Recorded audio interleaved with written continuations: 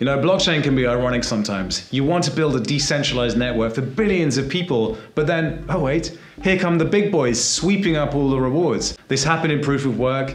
Big computers with powerful processors mined all the coins and tokens, and now it's happening with proof of stake. The more you stake, the more you earn. The rich get richer, and we're no better off than we were before. Effective proof of stake provides a low barrier to entry, making it easier and welcoming for newcomers, as well as encouraging big stakeholders to spread their stake around. In EPOS, more stakes do not equal more rewards. It's actually the opposite.